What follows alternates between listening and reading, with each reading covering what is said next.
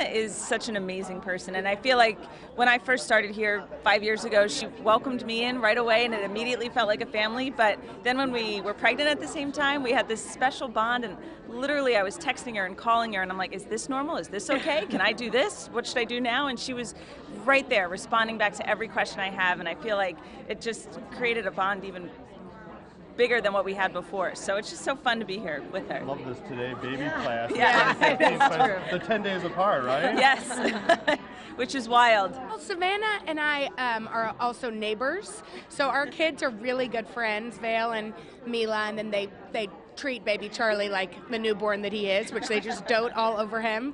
So they don't really need advice from me, although I feel like if she asked me, I would definitely tell her. We all live close to each other, the three of us, so it's really fun. I feel like our kids are going to be in each other's lives, and we're going to be in each other's lives as moms who support moms. So it's, it sounds cliche, and when I first started, people were like, it's like the family, and you think that's, not true, right. But it is. I feel like the people that we work with really have our backs, and we adore each other, so it's pretty special. I'm like the new kid on the block, and I will tell you, I think Jenna is exactly right. When you join the Today Show, it really is a group of supporting, it's empowering. It's one of those things where it's almost like mom therapy sometimes to come to work, because you're meeting women who are juggling just like you are. You have kids at home, you're trying to do all of these things, and you realize that it's okay, and we can all, we can multitask with each other's support, and I think that's the key.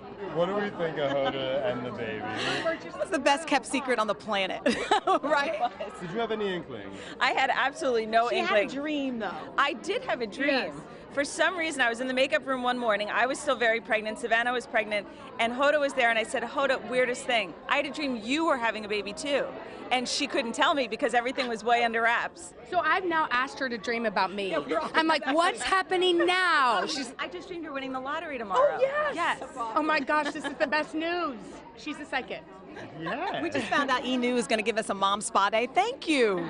Mom Spa Day. Here we go. Mother's Day plans, There you everybody. go. What are we doing? Working, and then I'm actually taking my family. My grandmother and my grandfather live in Kansas, so we want to take a picture with 4 generations. Y'all It's a are going to blessing. Kansas? Yeah. I love it. Yeah. This is my first one, so I really hope my husband and Calvin are planning something special. They will. Well, I know every day should be Mother's Day, by the way. That's like, we work every day, right? Yeah.